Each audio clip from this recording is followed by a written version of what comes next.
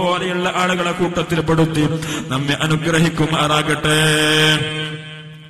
നല്ലതുപോലെ ശ്രദ്ധിക്കണം. ഇനി എന്റെ കരളിന്റെ കഷ്ണങ്ങളായ യുവാക്കളോട് എനിക്കൊരു വിഷയം പറയാനുണ്ട്. എന്താണെന്ന് ചോദിച്ചാൽ, ഇന്ന് വെള്ളിയാഴ്ച പകലായിരുന്നു.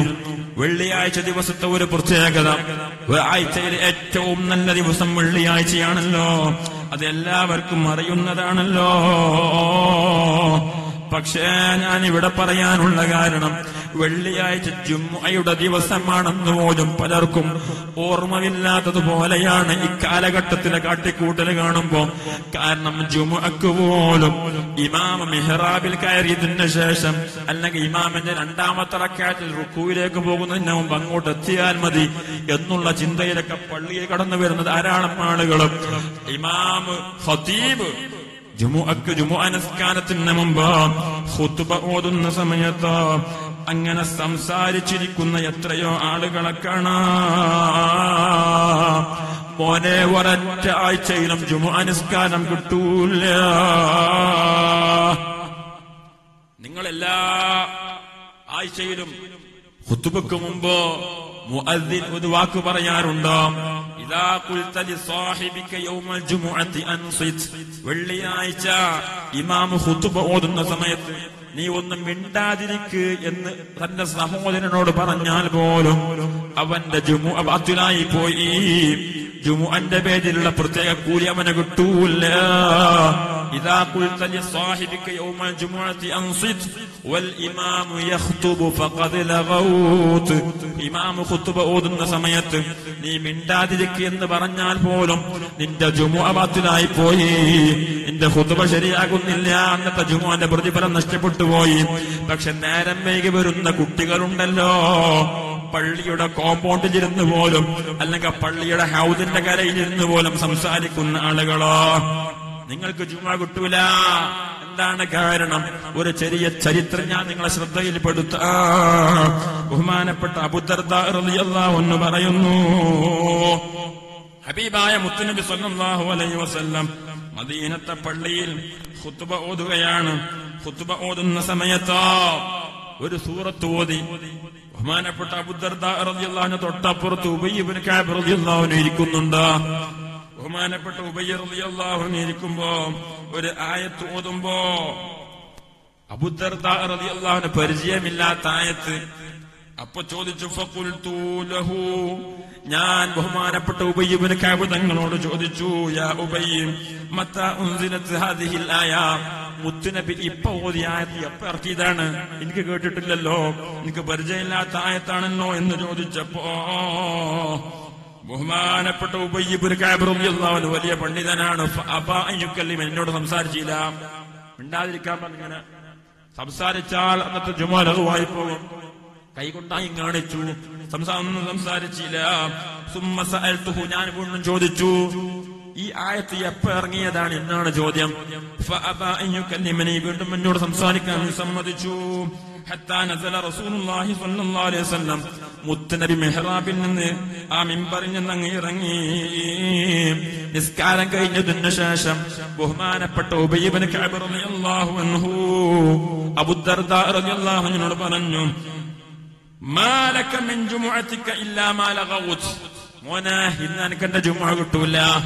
അബൂദർദാ റളിയല്ലാഹു അൻഹു വലിയ സ്വഹാബിയാണ്, സൂക്ഷ്മതയുള്ള സ്വഹാബിയാണ്. പക്ഷേ ഖുത്ബ ഓതുന്ന സമയത്ത് സംസാരിക്കാൻ പാടില്ല എന്ന് അറിയൂല, അതുകൊണ്ട് സംസാരിച്ചു പോയതാണ്. പക്ഷേ ഉബയ്യ് ഇബ്നു കഅബ് റളിയല്ലാഹു അൻഹു വിഷയം അറിയും, അതുകൊണ്ട് ഒന്നും സംസാരിച്ചില്ല. ആ സമയത്ത് നിസ്കാരം കഴിഞ്ഞതിന് ശേഷം ഉബയ്യ് ഇബ്നു കഅബ് തങ്ങൾ പറഞ്ഞു, ഇന്ന് നിനക്ക് നിന്റെ ജുമുഅ കിട്ടിയിട്ടില്ല മോനെ. ഫലമ്മൻ സ്വറഫ റസൂലുള്ളാഹി സ്വല്ലല്ലാഹു അലൈഹി വസല്ലം, മുത്തുനബി തിരിച്ചങ്ങ് ചെന്നപ്പോ ഞാൻ ബഹുമാനപ്പെട്ട മുത്തുനബി സ്വല്ലല്ലാഹു അലൈഹി വസല്ലം തങ്ങളുടെ അടുത്തേക്ക് പോയി. എന്നിട്ട് ഈ വിഷയം പറഞ്ഞു, നബിയെ, നിങ്ങൾ ഈ നിസ്കാരത്തിൽ ഈ ഖുതുബയില് ഈ ഒരു ആയത്ത് ഓതിയല്ലോ, ആ ആയത്ത് ഓതിയ സമയത്ത് എനിക്ക് പരിചയമില്ലാത്ത ആയത്തായിരുന്നു. ഞാൻ എന്റെ തൊട്ടപ്പുറത്തുള്ള എന്റെ സുഹൃത്ത് ഉബയ്യ് ഇബ്നു കഅബ് റളിയല്ലാഹു അൻഹുവിനോട് ചോദിച്ചു, ഈ ആയത്ത് ഏതാണെന്ന്. എന്നോടൊന്നും പറഞ്ഞില്ല. നിസ്കാരം കഴിഞ്ഞതിന് ശേഷം ഉബയ്യ് ഇബ്നു കഅബ് തങ്ങൾ എന്നോട് പറയുന്നു, എന്റെ നിസ്കാരം ശരിയല്ല, എനിക്കിന്ന് ഇന്നത്തെ ജുമുഅ പോയി എന്ന് ബഹുമാനപ്പെട്ട ഉബയ്യ് ഇബ്നു കഅബ് റളിയല്ലാഹു അൻഹു പറഞ്ഞപ്പോ അല്ലാഹുവിന്റെ റസൂല് പറഞ്ഞു സ്വദഖ ഉബയ്യുൻ, ഉബയ്യ് സത്യം പറഞ്ഞതാണ് കേട്ടോ,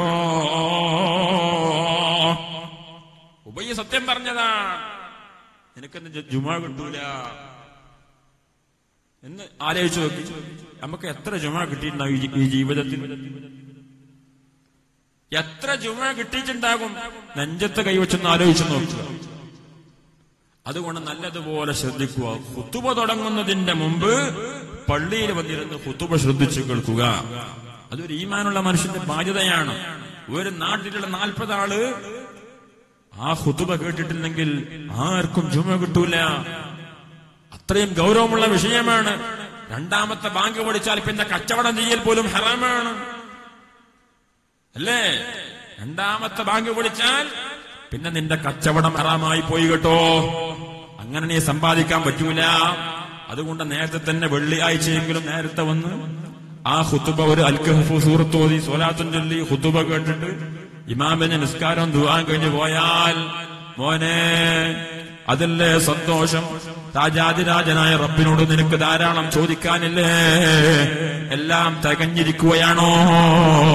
ജുമുഅന്റെ ദിവസം ഇജാബത്തുള്ള ഒരു സമയമുണ്ടെന്ന് മുത്തുനബി സല്ലല്ലാഹു അലൈഹി വസല്ലം നമ്മെ പഠിപ്പിച്ചിട്ടില്ലേ?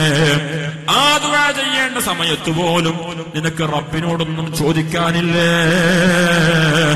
അതുകൊണ്ട് എന്റെ കരളിന്റെ കഷ്ണങ്ങളായ യുവാക്കളോടൊന്ന് പറയട്ടെ, ആണുങ്ങളോട് പറയട്ടെ, വെള്ളിയാഴ്ച ദിവസം അതിന്റെ പൂർണ്ണമായ മഹത്വം മനസ്സിലാക്കി ഒരു അൽ-കഹ്ഫും സ്വലാത്തും ഒക്കെ ചൊല്ലിയിട്ട് വെള്ളിയാഴ്ച നേരത്തെ വന്ന് ഇമാമ് ഖുതുബ ഓതുന്ന സമയത്ത് ഖുതുബ ശ്രദ്ധിച്ചു കേട്ട് ജുമുഅ നിസ്കാരവും ദുആയും കഴിഞ്ഞ് തിരിച്ചു പോകലല്ലേ സന്തോഷം?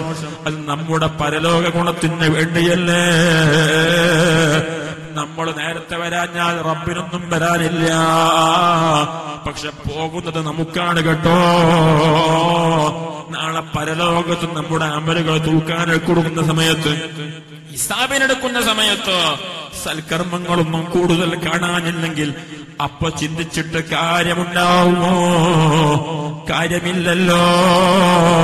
ഞാനന്ന് ജുമുഅക്ക് നേരത്തെ പോയി അൽ-കഹ്ഫ് ഓതിയിരുന്നെങ്കിൽ എത്ര നന്നായിരുന്നു, ധാരാളം സ്വലാത്ത് ചൊല്ലിയിരുന്നെങ്കിൽ എത്ര നന്നായിരുന്നു എന്ന് പരലോകത്ത് കൈകടിച്ചിട്ട് കാര്യമില്ലല്ലോ. നിന്റെ കൂട്ടുകെട്ടാണോ അതിന് തടസ്സമെങ്കിൽ ആ കൂട്ടുകെട്ടങ്ങ് വലിച്ചെറിയൂ സുഹൃത്തേ.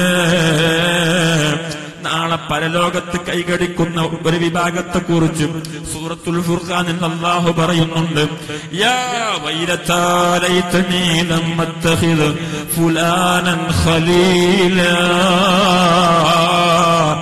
എന്റെ നാശമേ, ലൈതനീ ലം അത്തഖിദ് ഫുലാനൻ ഖലീലാ, ആ ചങ്ങാതിയെ ഞാൻ എന്റെ സുഹൃത്താക്കിയിട്ടില്ലായിരുന്നുവെങ്കിൽ എത്ര നന്നായിരുന്നു. ഞാൻ അവനെയാണല്ലോ സുഹൃത്താക്കി പോയത്. അതുകൊണ്ട് എനിക്ക് ധാരാളം സൽക്കർമ്മങ്ങൾ നഷ്ടപ്പെട്ടല്ലോ. ലഖദ് അളല്ലനീ അനി ദിക്രി ബഅദ ഇദ് ജാഅനീ. അല്ലാഹുവിന്റെ ദീനിന്റെ ഉത്ബോധനങ്ങളാ, ദീനിന്റെ വിഷയങ്ങള് എനിക്ക് വന്നതിനു ശേഷവും അവൻ എന്നെ പഴപ്പിച്ചു കളഞ്ഞല്ലോ. അവന്റെ കൂട്ടത്തിൽ കൂടിയത് കൊണ്ടാണല്ലോ എനിക്ക് ജുമുഅ നഷ്ടപ്പെട്ടത്. അവന്റെ കൂട്ടത്തിൽ കൂടിയത് കൊണ്ടാണല്ലോ ഞാൻ കള്ളു കുടിച്ചത്. അവന്റെ കൂട്ടത്തിൽ കൂടിയത് കൊണ്ടാണല്ലോ ഞാൻ കഞ്ചാവ് വലിച്ചത്. ആ ഗാങ്ങിനെ വിട്ടത് കൊണ്ടാണല്ലോ ഞാൻ ജുമുഅ പോലും നിസ്കരിക്കാതെയായത്. എനിക്ക് നിസ്കാരം ഖളാ ആയി പോയത്. അങ്ങനെ ഓരോന്നോരോ നിന്റെ മോശപ്പെട്ട കൂട്ടുകെട്ടുകൾ കാരണം സംഭവിക്കുന്നതാണ് കേട്ടോ. അതുകൊണ്ട് നല്ലതുപോലെ ശ്രദ്ധിച്ചോ. കാലാകാലം ജീവിക്കാൻ ഞാനും നിങ്ങളും ഇവിടെയില്ല. റബ്ബ് വിളിക്കുമ്പോ പോകാനുള്ളവരാണ്. നമ്മൾ റബ്ബിന്റെ അടിമകളാണ്. അടിമകളായ നമ്മെ യജമാനനായ റബ്ബ് വിളിക്കുമ്പോ ഞാൻ 10 ദിവസം കഴിഞ്ഞിട്ട് വരാമെന്ന് റബ്ബിനോട് പറയാനൊക്കൂല്ല. അള്ളാഹു വിളിക്കുന്ന അതേ സ്പോട്ടില് എല്ലാം മാറ്റിവെച്ചിട്ട് നിന്റെ സമ്പത്തും സമ്പാദ്യങ്ങളും കുടുംബങ്ങളും നിനക്ക് എന്തെല്ലാമുണ്ടോ എല്ലാം മാറ്റിവെച്ച് പോകേണ്ടി വരൂലേ. ആ ഒരു ദിവസത്തെ കുറിച്ച് ചിന്തിച്ചുകൊണ്ട് മോനെ ധാരാളം സൽക്കർമ്മങ്ങൾ ചെയ്തു. വന്നുപോയ തെറ്റുകുറ്റങ്ങൾക്ക് രാജാതിരാജനായ റബ്ബിനോട് മാപ്പ് പറഞ്ഞു. ദിക്റിന്റെ സ്വലാത്തിന്റെ നല്ല നല്ല സദസ്സുകളെ പങ്കെടുത്തുകൊണ്ട് തൗബ ചെയ്ത് റബ്ബിലേക്ക് മടങ്ങിക്കോ. ദുനിയാവിലെ ജീവിതം ഇനിയും വഷളാവുക മാത്രമേ ഉള്ളൂ. ഓരോ ദിവസം കഴിയുന്തോറും വഷളാകും. അതുകൊണ്ട് ദുനിയാവിന്റെ പിന്നാലെ കൂടി ആഖിറം വിൽക്കല്ല. അല്ലാഹു നമ്മെ കാത്തുരക്ഷിക്കുമാറാകട്ടെ. ദുആ ചെയ്ത